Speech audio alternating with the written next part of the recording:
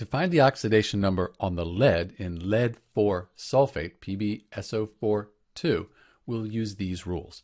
First off, there's no negative or positive sign after the PbSO4.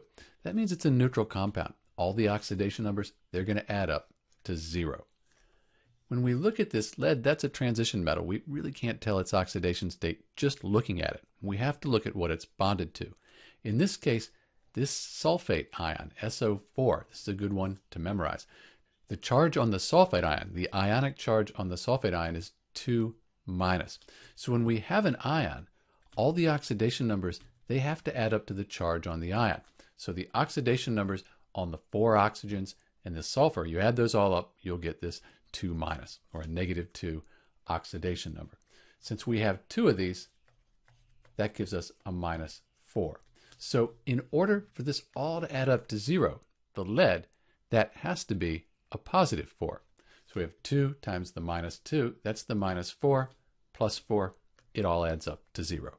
If you need help finding the oxidation number for the sulfur here in this sulfate ion, there's a link in the description to help you with that. This is Dr. B with the oxidation number for the lead in lead-4 sulfate, PbSO4. Thanks for watching.